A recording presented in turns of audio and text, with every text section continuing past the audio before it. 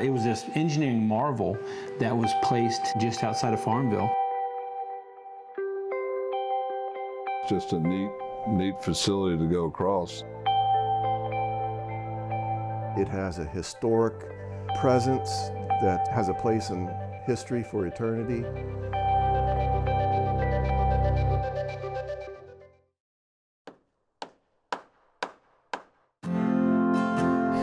Actually, High Bridge was not supposed to ever happen in the initial concept of a railroad in Southside Virginia. What happened is in the mid-1800s, the residents of Farmville petitioned the Southside Railroad to bring the rail through Farmville.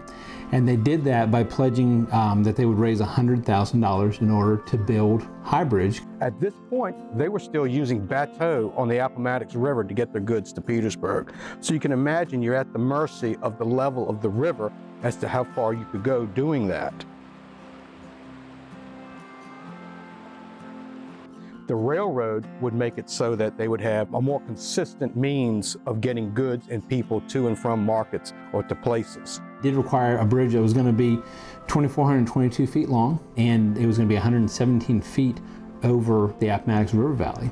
The bridge ended up being 20 large brick pillars with a tall, 17-foot tall wooden superstructure on top. Amazing, 21 spans. The piers were 112 feet apart on center. So you had 20 piers, 21 spans, because the last span has to get to the final abutment. They settled on the brick piers because of the superior quality of clay in the area to make bricks from, and it would only be a third of the cost as opposed to making all stone piers. Now the original bridge, it was more than $100,000 to build. It was $166,000, and it opened in 1854. The chief engineer, when it was built, he said there's bridges longer but not as tall, and bridges taller not as long. And with that, this is by far the largest bridge in the world. So that, the residents of Farmville really changed the course of history by bringing rail into Farmville, and it's had a lasting effect on the town.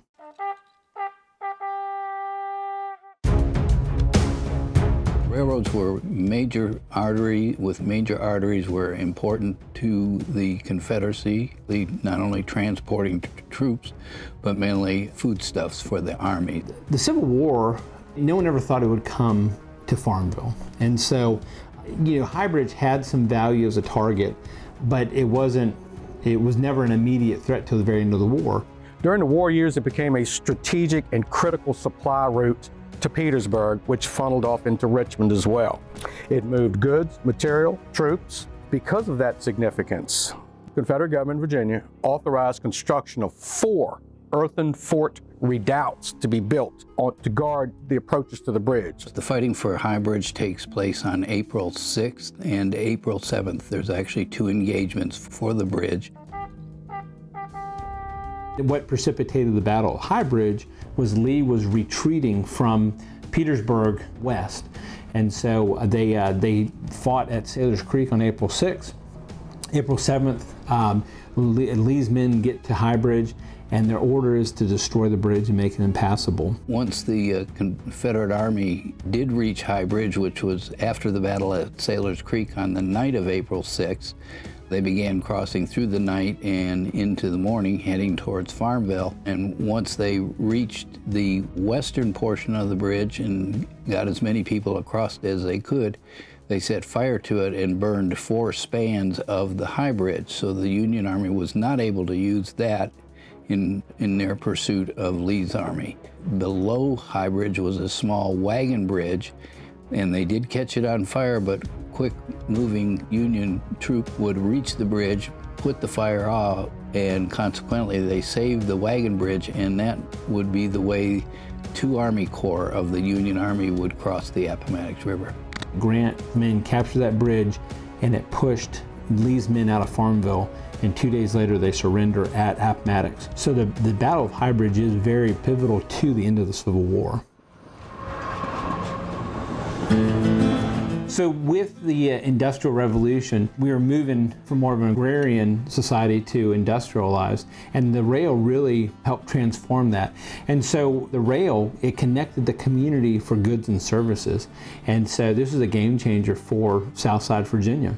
train station and the trains itself were an integral part of Farmville. And we used to have regular train service. That stopped probably about 1978. Pepsi commercial was done probably around the same time, 78, 79. That train went back and forth across High Bridge. It was an old train they brought in here.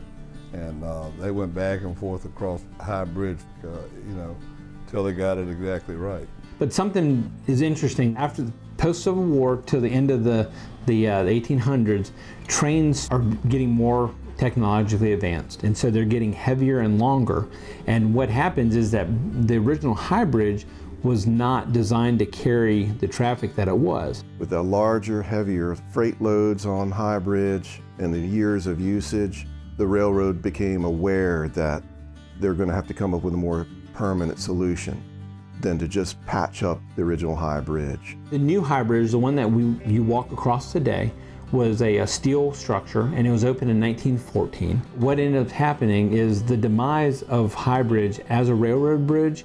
It started in 1916, and it started in 1916 because they opened the Belt Line, and the Belt Line was a railroad that it bypassed Farmville. It was pretty apparent by the late 90s, early 2000s that a rail through Farmville was not going to be needed. You know, a lot of things transpired, you know, with the railroad, but a lot of people are employed by the railroad, and it's an old part of our history. After the rail line was torn up, some local individuals got the idea of turning it into what is known as rails to trails. In 2005, the abandonment of Norfolk Southern's railway through Farmville took place. In 2006, the 31.2 miles of abandoned track was donated to Virginia Department of Conservation and Recreation for the purpose of a state park. Now, the park was built in sections. They didn't just open it all at once. They gradually did different sections. The last piece of it was High Bridge, which opened in April of 2012. That was the last piece. So you're looking at a 4 or 5 year process to get the park fully open to the 31.2 miles that we see today. I think it was long awaited, and there's this expectation that this is something great for our community, and the public would enjoy it and would add a value to the quality of life, to the people that live here. With programmings, we do roughly 10 races a year on the trail. We do a lot of educational programs. So we do bridge tours with the bridge, explaining the history. We also look at the engineering of the structure. And then we have one really big event in the summer. It's a Firefly Festival. And we open the bridge up in the evening, and you can come out and view fireflies from High Bridge. We're not just a one-hit wonder with the bridge, but we actually showcase this entire area. You get a perspective that you don't often get. No matter what day you go, no matter what time of year, the trail and the bridge, they're going to give you something different. It's pretty amazing when you walk out on it, you know, to look at across the Appomattox River area there, and it's just, you know, a beautiful view. I think it's very important that we don't forget that a small little town in central Virginia moved a railway to build a bridge across the Appomattox River. It's an icon, I believe, of our history in Virginia, the history of this area, but it's also a testament to what man can do, and also as we adapt through time.